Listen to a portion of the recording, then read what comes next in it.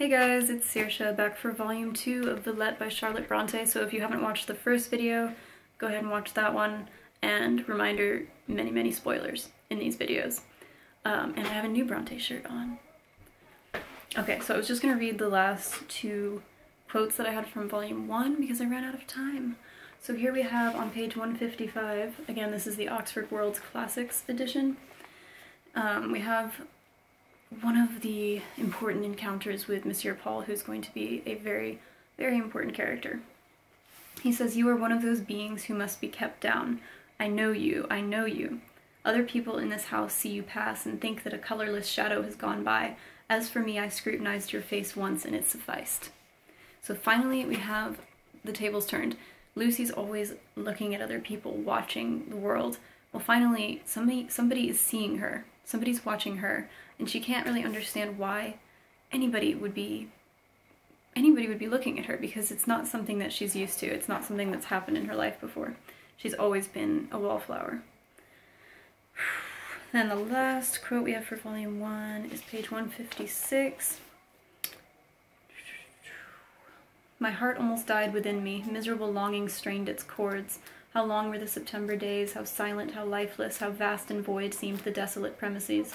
How gloomy the forsaken garden, grey now with the dust of a town summer departed. Looking forward at the commencement of those 8 weeks, I hardly knew how I was to live to the end. My spirits had long been gradually sinking. Now that the prop of employment was withdrawn, they went down fast. Even to look forward was not to hope. The dumb future spoke no comfort, offered no promise, gave no inducement to bear present evil in reliance on future good." She says, "Some must deeply suffer while they live, and I thrilled in the certainty that of this number I was one."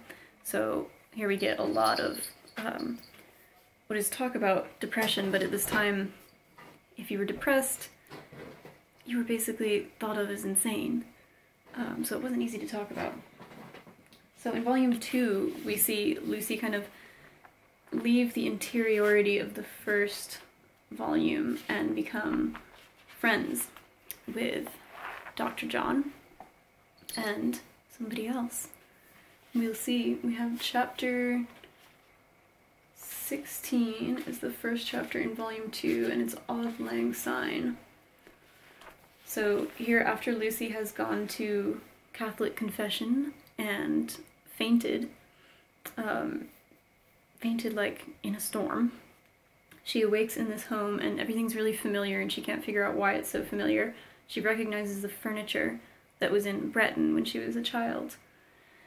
Then she talks to, now who we recognize as Graham. Dr. John is Graham Breton. She talks to him and Mrs. Breton, and they don't recognize her until this moment when Mrs. Breton is staring at her for a while. And she's astounded that her son Graham has not recognized Lucy because Dr. John has been at the school for so long and just never knew who she was. So she reveals that she knew who Dr. John was months ago. So this is the thing about Lucy Snow. She's a very unreliable narrator. She withholds so much information from the reader, and it's, you know, is it because she thinks that we're not interested? Is it because she doesn't trust us? I think it's mostly, my personal opinion, that she doesn't think anybody would care about her story. So she kind of doesn't know what information to give us. Chapter 17, La Terrasse. So in this one, John and Lucy are discussing Lucy's mental health and whether or not she's a Catholic, because religion is very important in this book. Lucy goes to sleep at the end of this chapter happy to have friends. Then we have chapter 18, We Quarrel. Lucy and John end up discussing Ginevra, who I've said was kind of playing Dr. John. Lucy tells John that she doesn't respect him, and then she regrets this because he gets mad, and she begs forgiveness. And they continue talking about Ginevra. So she'll do anything to not hurt the few people in her life that care about her. Next chapter we have is chapter 19, The Cleopatra. So Lucy goes to a gallery and she's looking at this painting, and Monsieur Paul shows up and he tells her she can't look at it, like it's too inappropriate, because it's kind of a nude. so she like goes away where he tells her to go, and she just still looks at it. And then she goes back to Dr. John, who she came to the gallery with, and they're laughing about Monsieur Paul's reaction. So at this point, I think as readers we kind of don't like Monsieur Paul because he's really controlling and angry all the time, and you know, why should he get to tell Lucy what she can and can't look at, and why does he tell her he tells her things about herself that like nobody else does. Like he thinks that she's passionate and naughty, and like I don't know, that she's hiding something.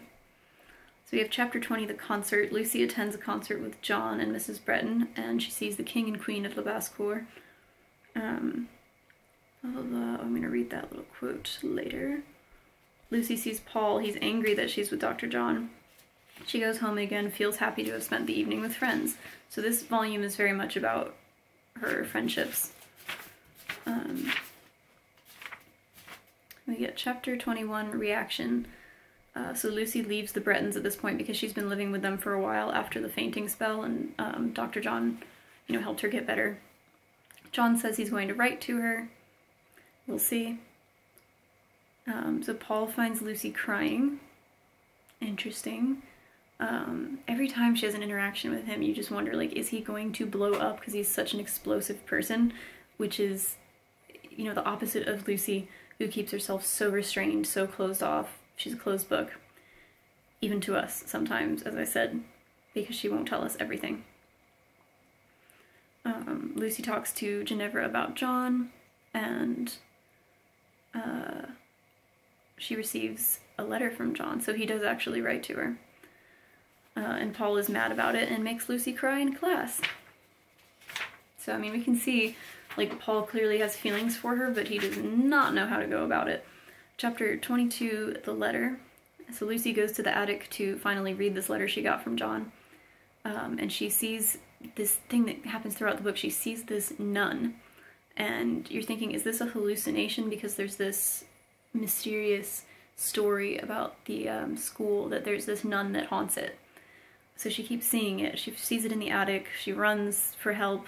They come back with her, Madame Beck and a few people, and she realizes her letter is missing. And she's freaking out looking for the letter because it is so precious to her. Imagine how precious this letter must be when she doesn't have family. Nobody corresponds with her. Nobody really speaks to her. And then she realizes one of the people in the attic at this point is Dr. John. And he's pretending to comfort her, but he actually stole the letter. Like, saw it, picked it up, hid it from her as a joke, watched her cry about it, and then he gives it back to her. So that was a point where I was like, don't like him.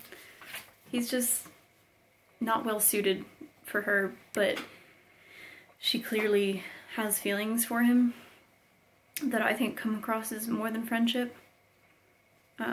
Chapter 23, Vashti. Lucy writes 2 letters, she tells us, for every response to Dr. John. So she writes one with feeling, which she then tears up, throws away, and then she writes one with reason, which she sends to him. John arrives one evening at the school and tells Lucy they're going to the theater. They attend this transcendent performance by this famous actress, and then a fire breaks out at the performance, and John and Lucy save this young girl. They go to the girl's hotel with the girl's father, and they take care of her. She thanks both of them, and then they pass the theater, and the fire has been extinguished. So this theme of, there's a few themes in this book, fire and shipwrecks and storms, kind of a few of them, and you can see at certain moments, like when the fire is happening, that makes you think of Lucy like coming to life and then it being extinguished. She's gone back to being passive. Storms always mean her emotions are worked up. The shipwreck is a metaphor for her tragedy, her personal tragedy. And then we have chapter 24, Monsieur de Bassompierre. So Lucy gets a letter from Mrs. Breton. She talks to Ginevra and finds out that Ginevra's cousins with the girl that they saved from the fire. And then we find out that that girl is Polly. Polly from the very beginning of the book, which I totally forgot on rereading this, that Polly was going to come back and be important. Polly, or Paulina, is the daughter of this man who has now become rich. Like, he's gotten an inheritance, and so they are wealthy people. Polly says that she remembers Graham and Lucy perfectly. Which is funny, because she spent a lot of time ignoring Lucy and just playing with Graham when she was little. Okay, then we have chapter 25, The Little Countess. Polly and her father discover that Lucy's a teacher. And Polly's really shocked. She thought that Lucy was a rich woman and didn't have to work, but her father isn't surprised. He kind of expected this.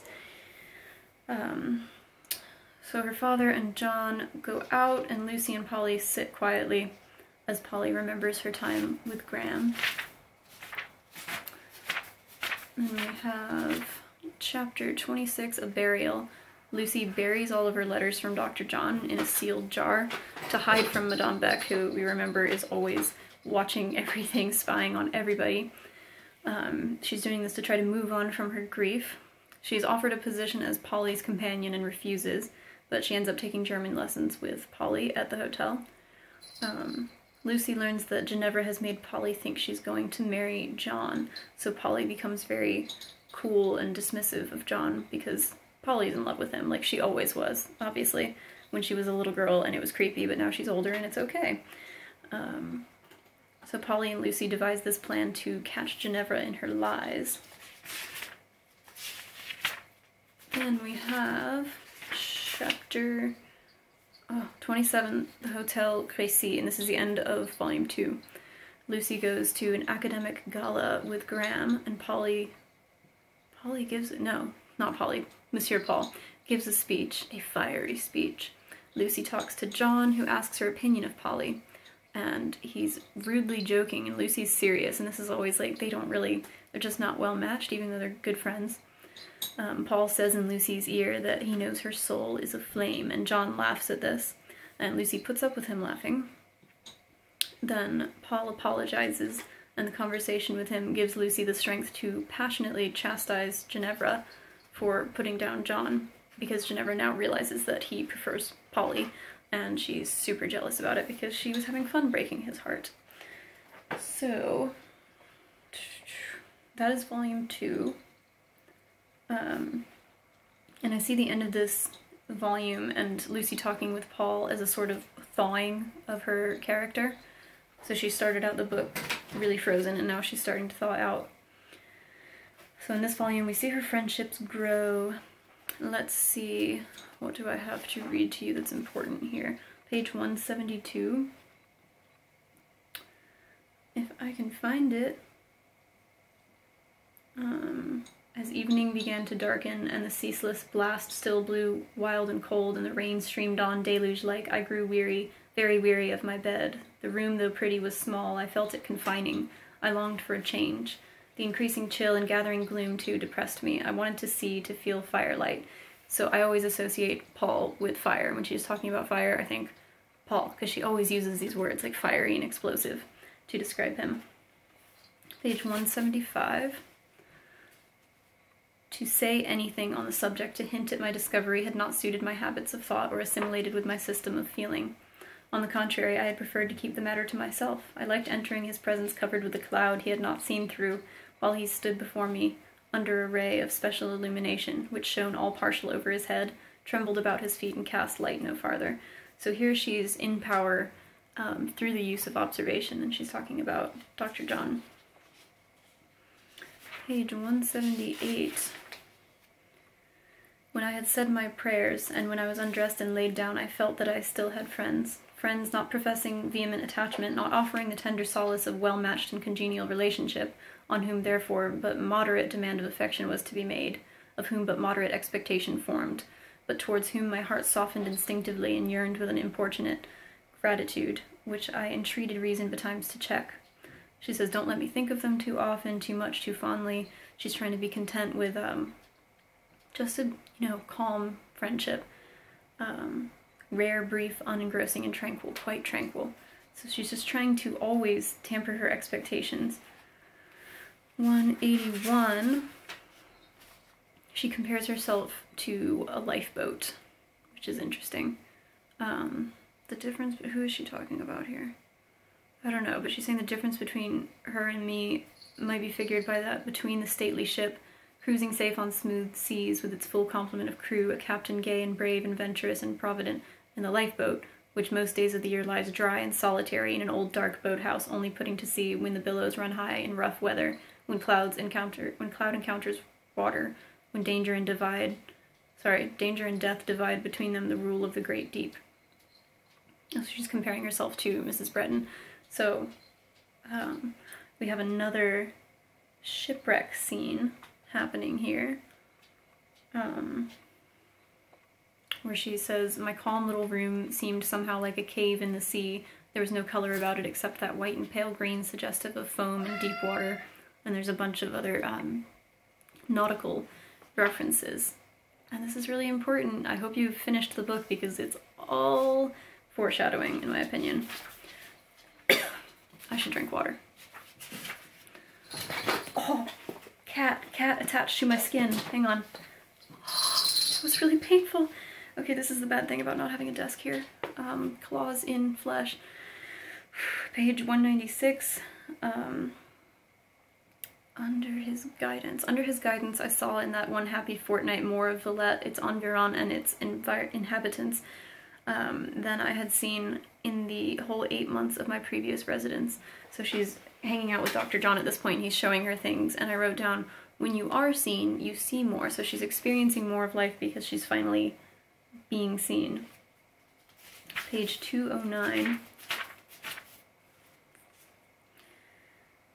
We moved on. Where's that? We moved on. I was not at all conscious whither, but at some turn we suddenly encountered another party approaching us from the opposite direction. I just now see that group as it flashed upon me for one moment. A handsome middle-aged lady in dark velvet, a gentleman who might be her son, the best face, the finest figure I thought I had ever seen, a third person in a pink dress and black lace mantle. So the impression was hardly felt, not fixed, before the consciousness that I faced a great mirror. So she's looking at herself in a mirror, didn't recognize herself, and this is such a cool thing that happens in life. Have you guys experienced this, where you don't know it's you, and then you recognize yourself? The party was our own party. Thus, for the first and perhaps only time in my life, I enjoyed the gifty of seeing myself as others see me. No need to dwell on the result. It brought a jar of discord, a pang of regret. It was not flattering, yet after all, I ought to be thankful. It might have been worse. 2:29. How does the time go so fast?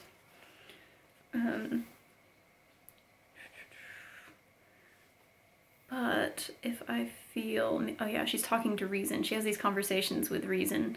If I feel, may I never express? Never, declared Reason. According to her, I was born only to work for a piece of bread, to await the pains of death, and steadily through all life to despond.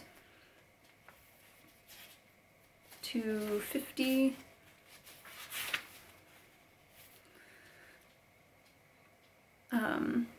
Dr. John says, happiness is the cure, a cheerful mind the preventive. Cultivate both. She says, no mockery in this world ever sounds to me so hollow as that of being told to cultivate happiness. What does such advice mean? Happiness is not a potato to be planted in mold and tilled with manure. Happiness is a glory shining far down upon us out of heaven. She is a divine dew which the soul, on certain of its summer mornings, feels dropping upon it from the amaranth bloom and golden fruitage of paradise. So that's how I feel when people tell me, oh, just be happy. Like, get over it. What's depression? It's not real. 259. The strong magnetism of genius drew my heart out of its wonted orbit. The sunflower turned from the south to a fierce light not solar, a rushing red cometary light, hot on vision and to sensation. I had seen acting before, but never anything like this. That's when she's watching the actress, and it's just a beautiful passage that you should look at. But I don't have time to read all of it. 266. Those who live in retirement, whose lives have fallen amid the seclusion of schools or of other walled-in and guarded dwellings, are liable to be suddenly and for a long while dropped out of the memory of their friends, the denizens of a freer world. The hermit, if he be a sensible hermit, will swallow his own thoughts and lock up his own emotions during these weeks of inward winter. He will know that destiny designed him to imitate on occasion the dormouse, and he will be conformable, make a tidy ball of himself, creep into a hole of life's wall, and submit decently to the drift which blows in and soon blocks him up. preserving him in ice for the season. That is so sad. 274. Long may it be generally thought that physical privations alone merit compassion and the rest is a figment. So this is a reference to, at this time in the Victorian era, if you weren't suffering physically, nobody cared. Like, mental suffering was not a thing. You were just crazy.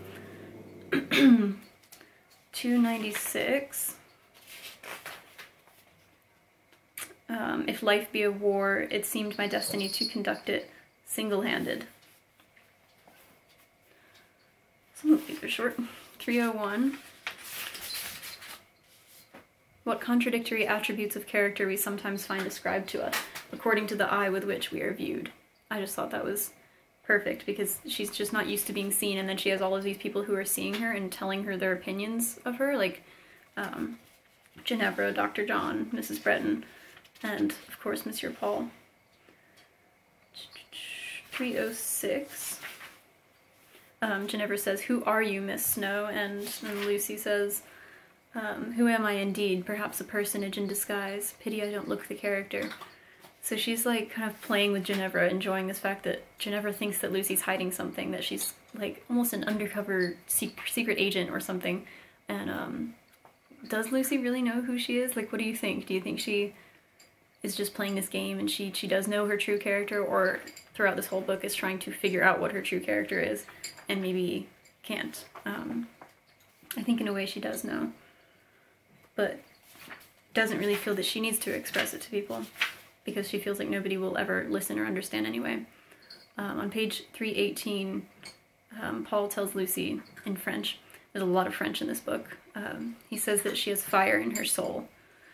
So here he is like shouting at her, telling her like, you're on fire, you have passion, which is just crazy to her.